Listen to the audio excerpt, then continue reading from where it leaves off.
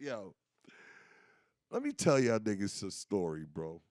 Let me tell y'all niggas a story about Katt Williams. I met Katt Williams when I was like 22 years old. He was like, his name was Cat in the Hat. I was with my big brother, my fucking hero, Corey Holcomb. Okay? Um, Corey took me up under his wing and shit. This is when we were all chasing our development deals and shit like that. Um, D. Ray had his with Fox. Kevin Hart had his with Fox.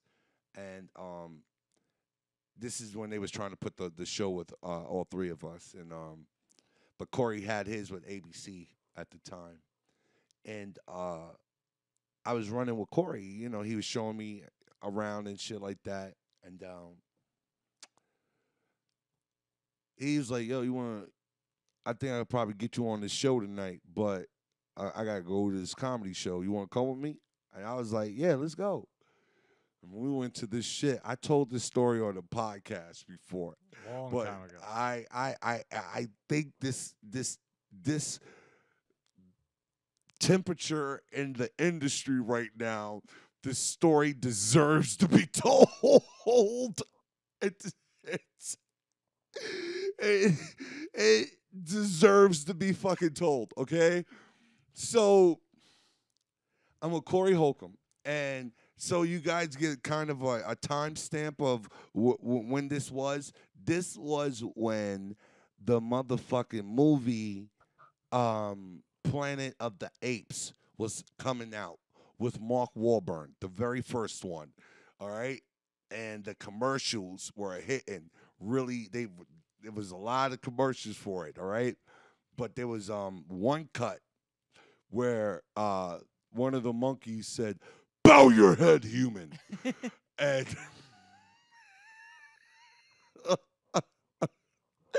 this nigga Corey Holcomb, a lady was walking outside of the comedy spot inside the Hollywood Park Casino, okay?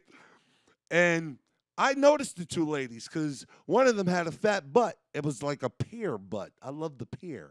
You ever see a butt that got the pear? That's when they kind of like the wings on the side. That's why the ass so fat. Yeah, I like that. So I was looking at that, but I looked at both their faces. And when I was looking at one of their faces, this nigga Corey Holcomb said, "Bow your head, human." He didn't have to say nothing else. He had to. I knew who the fuck he was talking to, and I know who he was talking about. And I instantly fell the fuck out. When I say I fell the fuck out, I'm on the carpet floor inside the Hollywood Park Casino. Okay. This guy walks up with a perm, with his hair permed to the back, with two ladies on his arm, walking up ever so elegantly. And then he utters these words to Corey, like, "Yo, Corey, what I tell you about bringing these buffoon-ass niggas around my shit, man? Come on, man. Like, this is unnecessary." And I had to acknowledge that first round of disrespect towards me because I had to kind of look at myself. I'm 6'5". I got on Tim's, size 13, with cargo shorts and a hoodie and a vest on in L.A. I'm on the floor laughing like this floor isn't fucking dirty and germy. Okay, so let me pick myself up and let me stand up. You think Katt Williams will let me go and stop talking about me from that point on? No. He proceeds to continue to talk to Corey about me in third person. So I was forced to interject. And the conversation that was being had about me in third fucking person. I stared at the nigga and stood in a way where he had to look at me while he was still talking to Corey about me in third person. You understand? He's like, "Yeah, I understand what you're saying, Corey, but when a motherfucker's a buffoon, a motherfucker's a buffoon. And I just can't tolerate it. That's what he did.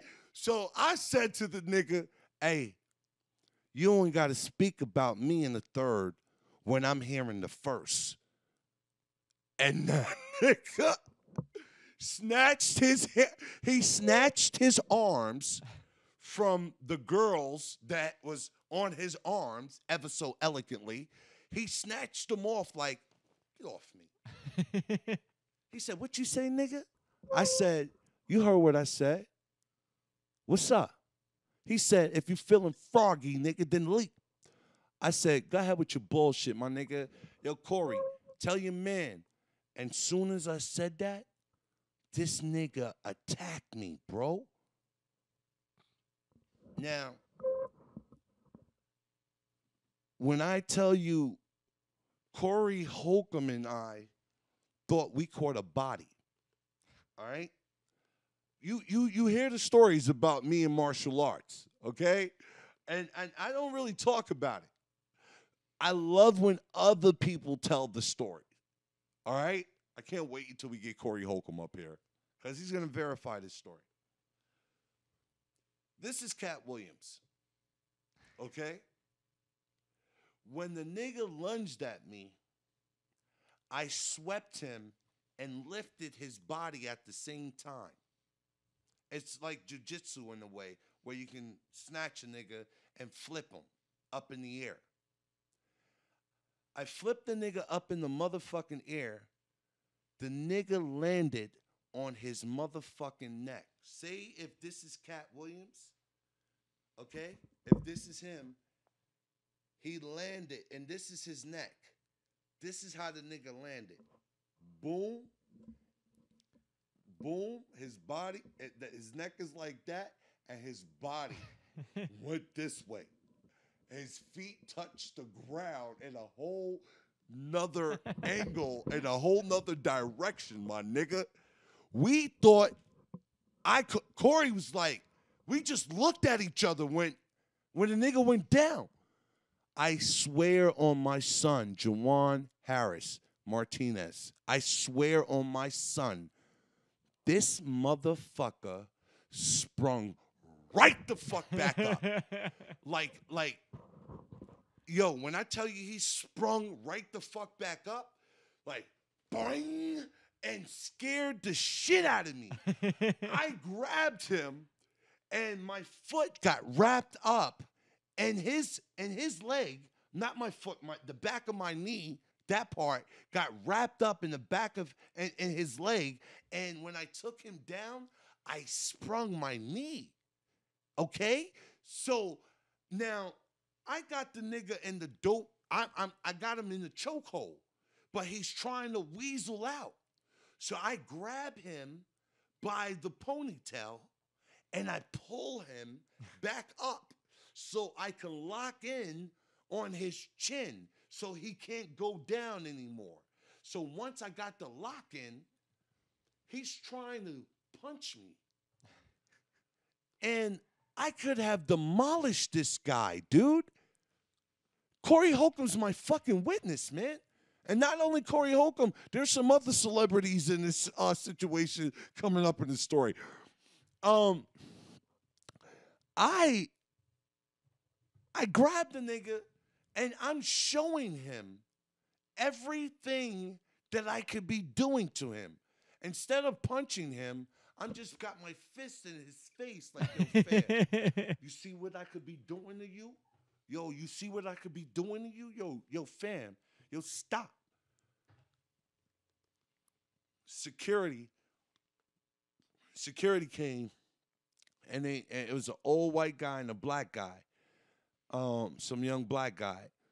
And it was this moment is when I knew I would lay a nigga down for Corey Holcomb, and I would die for the brother. He sprung into action, and he grabbed the security guard niggas up off me. I didn't know nobody out there except for my cousin Derek. I didn't know nobody out there, okay? And Corey started screaming at Katt about how wrong he was. That he jumped on some young kid, some young nigga. I was young. I was like 21, 22 years old. Like, and that shit was not necessary. And I'm not a bully, and I hate bullies. I'm the nigga that's gonna bully the fucking bully. You understand me? So when this nigga did that shit to me, I felt like this. I thought he was crazy.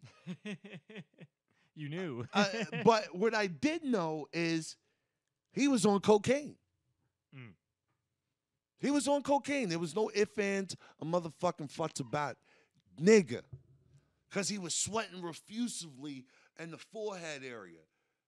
And that's a cocaine sweat. Especially, bro.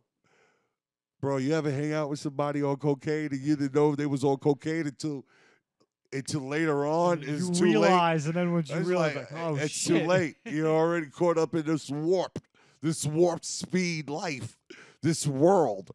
The nighttime is like 12 noon, yo. It's crazy with these niggas. But yeah, Katt Williams, man, he scared the shit out of me, man, when he attacked me.